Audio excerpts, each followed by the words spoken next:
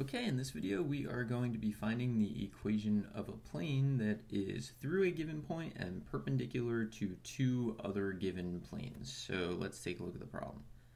So we want to find the equation of a plane through the point 3, -2, 1 that is perpendicular to, so the first plane is going to be 2x plus 3y minus 2z equals 4, and then the second plane that it's perpendicular to is going to be -3x plus y plus 4z equals 2. So I prefer to think of problems like this in terms of the room that I'm in. So in that case, this would be one of the walls, this would be a second wall, and then the problem is essentially asking me to find the equation of the floor. So that's what I'm going to try to do. So I'm going to kind of draw it a little bit. You don't really need to draw it, but I think it's a good idea. So there's going to be my first plane, there's going to be the second plane, so those are the two walls, and then I'm looking for this, which is the floor. So what I want to do is I want to work out just like the concept here. So I know that for the first plane, 2x plus 3y minus 2z equals 4, it has a normal vector of 2, 3, -2. So I could put that perpendicular to that wall anywhere.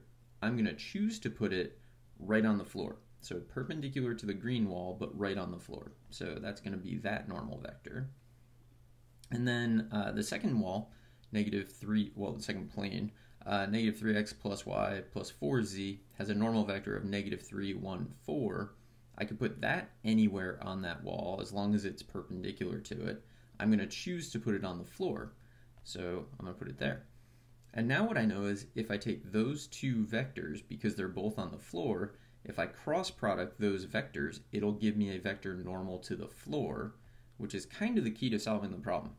So once you've worked that out, it becomes much more manipulating symbols and numbers. So my first normal vector is 2, 3, -2. My second normal vector is -3, 1, 4. And I'm going to cross these vectors. So I want n1 crossed n2.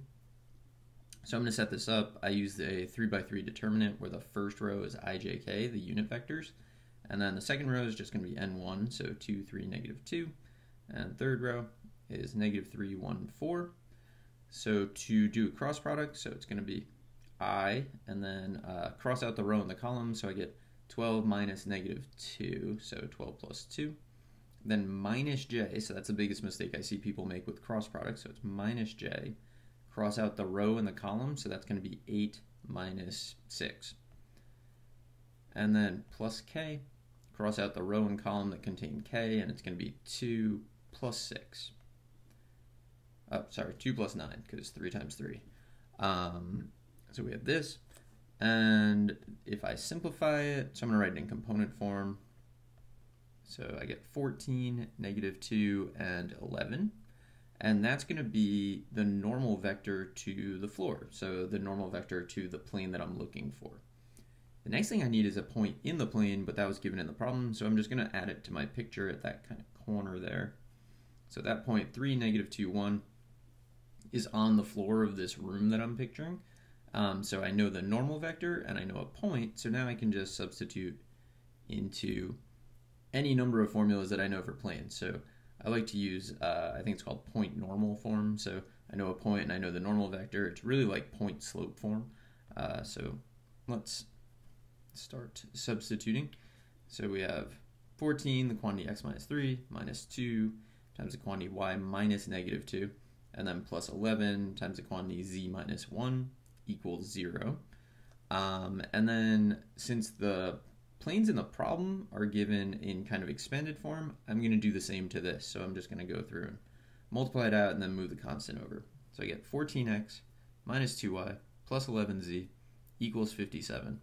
That's the equation of the plane through the point perpendicular to both of the given planes. I think it's really useful to think of it in terms of a room because you can physically imagine that. I hope you found this helpful, and good luck.